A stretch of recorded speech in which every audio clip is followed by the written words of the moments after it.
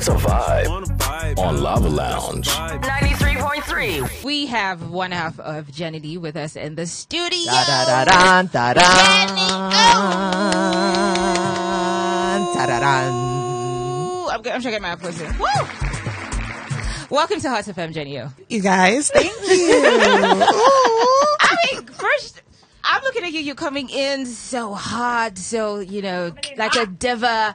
Which kind of like the pictures that we saw outside. Yeah. But then in the house, let me tell you what they were calling you. Granny O and my dear. So you always have the hairband on, you have your jalamia, the caption. Like, what's going on? What Why was are you that? hiding all of this? Sorry, guys. What was this Jenni O? The thing is, Jenni O in her house is what that's how I felt in Big Brother's house. I felt it was my father's house. Do you understand? So when I came in, I'm like, yeah, let me get comfortable because we're here today, 78. Let's go. Oh. And I'm also like, my laid back vibe is sweatpants, graphic tees, and all of that, right. which I didn't get. I wasn't allowed to bring them into the house they had names, because of branded. logos. Yeah. So I was now stuck with my boo boos. And you guys, I just like being comfortable. I don't care where I am. Let me feel, because when I'm comfortable, I'm free, whatever. Who wants to be doing dress and all of this? Like, and my Instagram pictures, you guys are not seeing those pictures. It was not taken in my house. I was outside when they were taken. So on Saturdays, I dressed up. Like you guys saw that. On Sundays, eviction shows. Yeah, so I did my thing when I felt I needed to do I think my it's just thing. a part of it just made you look like the mummy of the house. It did. But it's okay. It's all right. I'm here to change the narrative now. People are seeing me. Understand I look good and whatnot. But, I showed all sides to Jenni O, and I just wanted to bring my authentic self to the show. And I showed it regardless of what people called me. Oh, you sure did. You did. So speaking of showing all sides, why do you think you came out so early? I mean, you didn't get the chance to, fully show all sides. As long as I didn't. Honestly speaking, Do you think you know the reason? Okay, so to be honest, I feel like I was branded, like as soon as I came in already, like even my face, you'd be like, this girl likes trouble or something's going on. This, like automatically I felt like I wasn't even given a chance, no matter what I did. Why do you think that happened? I'm an alpha woman. I have this aura, which is just like, I'm outspoken. I'm going to speak my mind. I'm going to say everything. And obviously, the African culture doesn't always accept people speaking up for themselves, especially as we're growing up. We've always been taught to, no, don't say that, be quiet. And I was born and raised in America, which is like, speak your truth, say your piece, say your mind. Whether they are old, young, whatever, you're going to speak your piece. So going into the house and being the outspoken one, it came off as, I was aggressive, I was a bully. And it wasn't that. And I hate the fact that people saw that side, but that was not what I was trying to portray at all. And that was not my intentions, actually. Let me just say it was not my intentions. Yeah. But coming out the house, even me like, this partnering P, and it's not like I'm not blaming Melly or anything like that. It just sucks that we had our faith was in each other's hands. So part of you think that Melly was also part of the reason why you're out early? Because it could also be both ways. It could also be both ways. That could be the reason he's out. He could be the reason I'm out. But in terms of even being put up for eviction, Nelisa put us up, as well as Marvin and Yaya, which I still don't know why. But when it came to Nelissa's point was that she was hurt by what Melly did. Yeah. Okay. And as much as we were the outspoken ones and were a bully and were this, we didn't get put up for 2 weeks straight. So, I did think it was a case of, the viewers wanted something, also people in the house. So I think the people in the house definitely wanted you. Mm-hmm. But then a part of the viewers are like, sometimes when you're not up, it's like, give us Jenni O. Give us Jenni O. That's me being honest. Mm-hmm. So I mean, you have a point. You were very, vocal, but also you're out to also correct certain narratives. You're definitely very strong. Mm-hmm. I think people definitely respect to that. But then even having some housemates come on the show, one of the housemates has said, have you heard how she talks? She's very disrespectful. Big Brother had somehow referred to you as unruly. And of course, some people have called you a bully. But do you think you're any of that? Why do you think that people labeled you a bully, disrespectful, unruly? Why do you think? So honestly, I'm not perfect. I think my tone of voice sometimes comes off in a way that like it's not really how I meant it to be. Like when I'm upset, and I'm still learning how, like, because I wear my heart on my sleeves. Do you understand? Yeah. Every time I got in an argument, my voice was cracking. Like I was ready to cry because it wasn't like I just wanted to argue. It was like that thing really hurt me. I saw that. Hence why I was like, I came out, my friend was like, why were you almost crying when you get, what was that? I was just like, you know me, you know how I am. It's just like I wear my heart on my sleeves. Yeah. Hence why every time I got in an argument, and happened to be with Miracle, like my voice would crack, because genuinely speaking, when he first came in the house, I did give him that benefit of the doubt, and then I started to see the BS, but it just hurt. Like, why am I that person already? Jenny is the outspoken one. Jenny is the loud one. So it's like, you're picking at me so I can show this thing and this narrative that you've painted me to be. So at the end of the day, I'm a sweet girl, you guys. I'm really sweet. You sure are. I look sweet. I am sweet. Okay. So do you think you inserted yourself in an imaginary situation with Juicy? Because a lot of people seem to have a lot of things to say about that. Even when, Juicy and Yvonne, who's your friend actually, picked each other. Yeah, so there's something like, why didn't you just let it go? I did let it go. That's the funny part. Like, my thing was, in the beginning, it was supposed to, because we saw Juicy was going back and forth, yeah. And me, I was like, guy, you're confused. Like, pick a side. Like, what are you doing? And then I went to Yvonne. Yeah. And there was a Saturday night where Juicy came and was telling me all sorts of things about I went that part. Yeah. Do you understand? And I told Yvonne, and I think it was a Friday where I told Yvonne, I was like, yo, do you understand? Like, do you want to play this game, or do you not want to play this game? Because they were doing some love thing in the pool. Yeah. And then Juicy tried to, like, as I went in, Juicy tried to grab me. I was like, yo, don't touch me, please. So just stay home. Let me stay my own. And we spoke, and I told him how, I didn't respect that because I didn't understand what he was doing. Moving on, I asked Yvonne again, do you still want to play this game? And Nana asked, like, do you guys like him? Yvonne said, yeah. I was like, yeah, I like him as a person, whatever. And when I kept seeing them, I was just like, let me remove myself from the situation. But then there was times where Juicy would still come up to me. So here's the thing with that situation. I do know that Juicy was a flirt in the beginning. But then I also feel like Juicy had mentioned the people that he was pretty much going for, which was Ipeleng, Yvonne, and I think Blue. Blue, yeah. And when Yvonne was proving hard to get in the beginning. Yeah. So to be honest, I would take your side in saying that in the beginning, Yvonne was acting like, even if I'm writing on, it's just games, I get that. And he moved to you, he flirted you for one Saturday that we saw, right? But I just feel like you wouldn't have seen that. So there was a time they kissed, and ever since then, they were all like cozy. Yeah. But you just seem to not want to. You still spoke about it. It was this week with Melly. And you made a statement saying if you could actually break that relationship if you want. I feel like that wasn't the relationship I was talking about. That wasn't the relationship.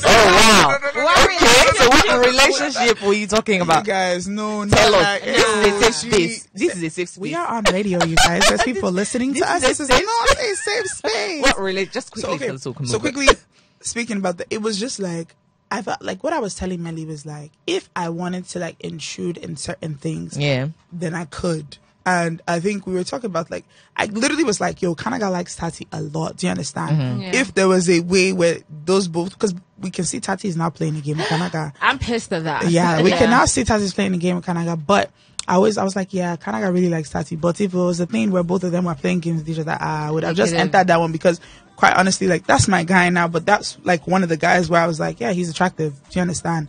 But when it came to Juicy and Yvonne, I think people are trying to paint this thing that I betrayed Yvonne, and should be told, Yvonne had a lot of knowledge about everything that happened, whether it showed or it didn't show. So but even after she got serious, she knew, She when she got serious, when they got serious, I think after that whole kiss happened or whatever, I had like guilt in me where I kind of pulled myself from it. So it was almost like my conscience, when they're together, I just removed I didn't want to be there because it was weird. And even after that, there was a week, I think it was even this past week, where Juicy still came up to me. I was just saying stuff. Why are you talking to me? He's looking out trying to see if Yvonne is coming. And I was just laughing. I was like, guy, just move. You're not serious. So it was like, I wasn't chasing Juicy, and I didn't. But you kept talking about it. Yeah, I kept talking about it because, the problem was. For me, to be honest, I kind of felt bad because at a point I did look like I was in a triangle, and I looked very stupid. So that was where I kept talking about it because I was hurt. Did anything ever start? Nothing started. So why did you think you were in a triangle? In that house, this is exactly how it was painted, that it was me, Juicy, and Yvonne. Yeah. Because literally, Juicy would go to Yvonne one day, and they come to Jenni O the next day. At the first 2 weeks. okay, when did I leave? 4th week, yeah? Yeah, Third week is when they did their love thing. And in the beginning of 4th week is when Juicy came up to my bed. Okay, moving They on. did not show that though. Moving on away from that. Because this was like a big part. Yeah, People kept talking about that and how Nana said he was trapped by Yvonne. He wanted to get out, and you said, "Well, that's his business." Because it's not my business. It's not mine. Okay. You see, I like the fact that it's not my business. Nobody can. Anyway, you said on stage that he wasn't worth it. Do you think you guys can be friends when he comes up? No, we're cool. Like I don't have anything against that man at all. Right. I just felt he wasn't worth me losing my friendship with Yvonne, because it could have been spent another way. If Yvonne was a different type of babe, she could have been like, Jenny, what's your problem? Actually, like, because of man. Do you understand? We literally could have started arguing because of a man. So I just felt like there's no man in this world worth losing my relationship with my girl. And that was the first person I spoke to in that house for real. So I cherished that friendship. So do you support the relationship? Hey, go crazy. Like, there was the good, hey, you know what? Listen, if they're playing game, they're not playing game. I wish them all the best. You understand? All right. Okay, so you had pretty intense confrontations with 2 people. How do you feel about Khosi? Jesus. Hey, okay. I don't hate Khosi. She's never done anything to me personally. And I said that in the house as well. I said she's never done anything to me personally. I just don't gravitate towards her, and I don't care for her. What is it about her that just sort of... Her game was annoying me. I think you guys are watching the game, but living in that thing is annoying. Living in the back and forth. This person is squeezing face here. This person is squeezing face here. We're playing game. So what type of game do you think she's playing? Listen, she's playing that player girl. We think Yemi is a bad boy. Khosi is playing the game. So someone else who, I mean, you were into confrontations like Okwe said, but someone else who sort of, we saw he deliberately came at you, trying Miracle. to poke you. Oh, you didn't even let us was land. Miracle. First off, was cooking your strategy, and secondly, how did you feel when he pulled the stunt of trying to get you out of the kitchen? Yeah, so like I said, I gave Miracle the benefit of the doubt when he came into the house. Then I just started noticing things. Hence, the first lash out that I had that people thought was with Melly was actually for Miracle. Yeah.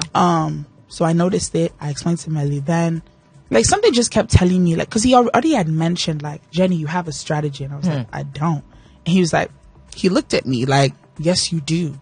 So I'm like, okay, what can this boy actually think that my strategy is? I said, oh, this cooking. Yeah. All right. So when he decided to take over the kitchen, it was like forceful. You're out of the kitchen for the week. Then told my partner, tell your partner that she's out of the kitchen for the week.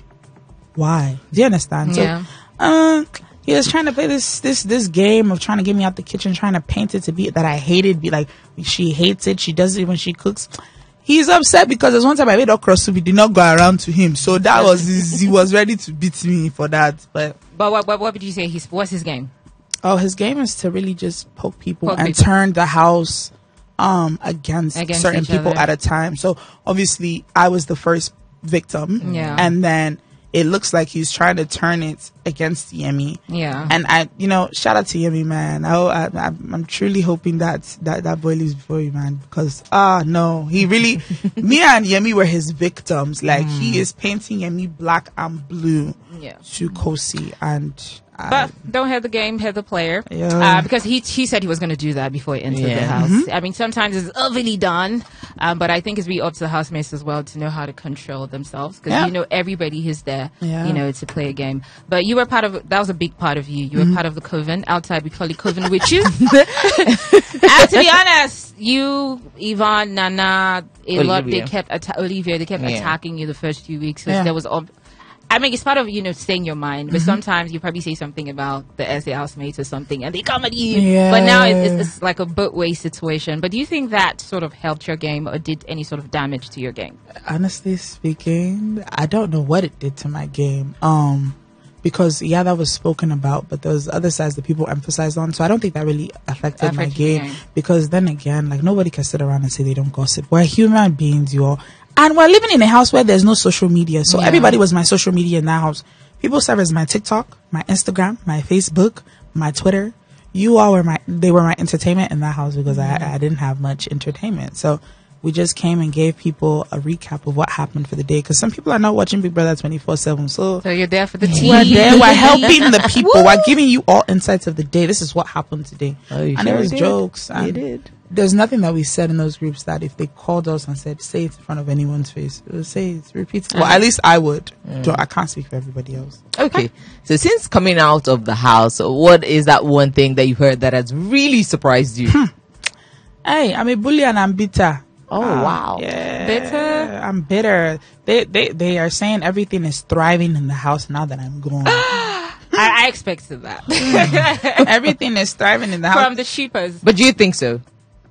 I think now that I'm gone, people can see everything that's actually happened. I think I was the loudmouth, but now people's true colors are truly showing right now. Like there's people. So did you think, you being in the house, do you think people were a bit cautious? Like, oh, let Jenni O not see, so she won't, yeah, because loud mouth. I'd call it out. I'd call it out. If I saw what Tati was doing to Kanaga, I'd say, guy, this love you're doing, dead it right away. Yeah. Do you understand? Because, the things I'm seeing right now, like, if I was now. Tell me some of the things you're seeing specifically that is sort of like, oh my God. If you were in that house, yeah. So if the way Khosi and Miracle are, like, if I just happened to hear one of their conversations, I already know what I would have done. I would have spoke to everyone individually and told them their game. Yeah. Individually. Like, I wouldn't even loud it so people know what's going on. Then, obviously, the Tati and Kanaga thing, I'm just like, ooh.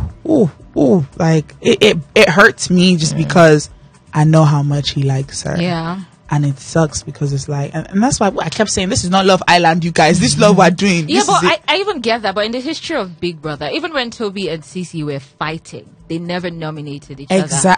It's not even the second to the last week. It's not even the last week. Like, in the history of Big Brother shit, this is the first time I'm seeing, people who are like in a ship nominate each other. Because the thing is not genuine. It's not genuine. And I kept, every time I said, like, they were like, we're family. I'm like, you're not family, because I just knew things. Like, it's a game, you guys, but it is what it is. So just before we actually just a couple questions, not like questions, just something to give answers to. What's next after BB Titan? Yeah, so obviously you all saw me in the kitchen a lot. I didn't even notice how much I was in the kitchen till I saw my highlights. And probably a cooking show, a restaurant, something. Get this cooking out so y'all could taste my food. Okay. And as well as I always spoke about music in the house. I'm not sure if you all captured any of that or saw. I knew you have this dance. This up now, yeah. So I spoke about music a lot. I actually have a music. I review music. I have a podcast on that. Oh, nice. So I'm gonna keep going on with that.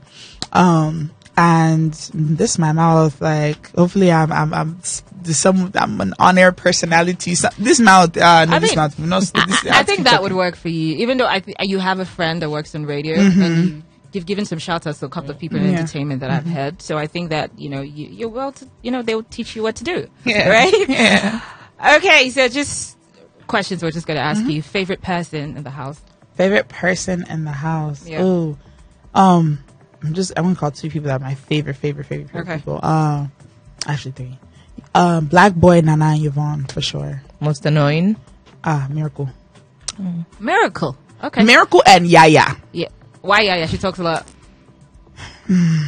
I love Yaya, but good. There's certain things that she did that annoyed me. That was only one thing that she was doing that I was just like, babe, let it go. What's that thing? Is this? You people thought to me I wasn't letting go of Juicy. Hey, Yaya's not letting go of Marvin at all. So you think she's desperate for man? I don't think she's desperate for a man. I just think that when she really likes someone, she loves them really hard, likes them really hard. And she has a very nurturing side. So okay. So which one of the guys in the house is your type? None. None of them are my actual. Do I even have an actual type? I think the person closest to what I would go for would probably be Kanaga. Kanaga. Yeah, but what was it about Kanaga? His height, and the way Kanaga carried himself. General Kanaga, type of authority. Do you understand? Yeah, it's just it. Okay. So if you were to make out, I didn't say to be with someone.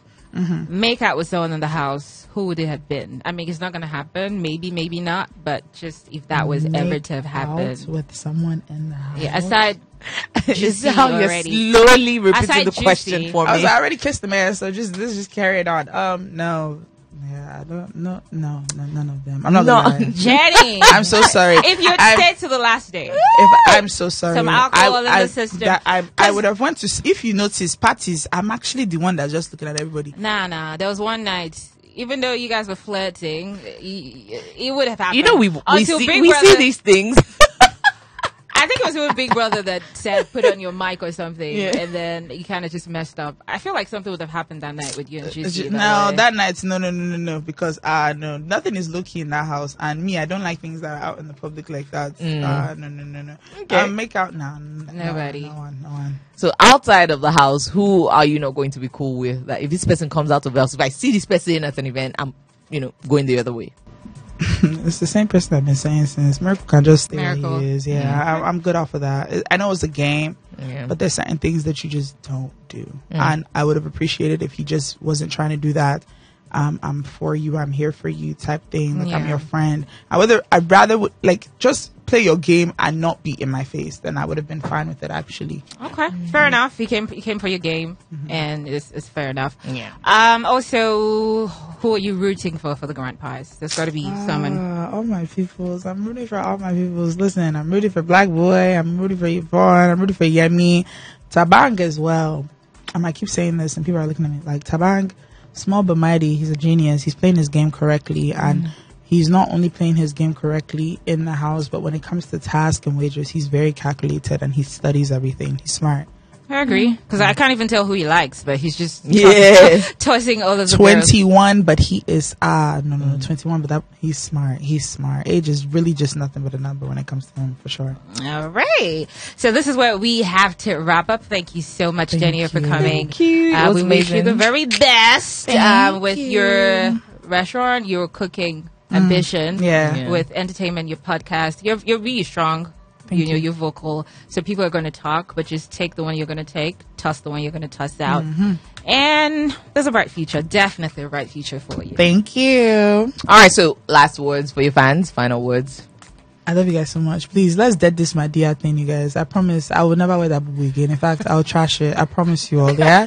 Let's dead the my dear for you. Like, this is not my dear anymore. This is Jenni O. Like, this is Jenni O that's right here. Nah, she's not my dear. Please, y'all. I love you guys so much, and thank you all for the support. All right, your social media handles. It's the Jenni O on Instagram and Twitter. All right, thank you so much for stopping by, Jenni O. Like she said, we wish you all the best. It's a vibe on Lava Lounge. 93.3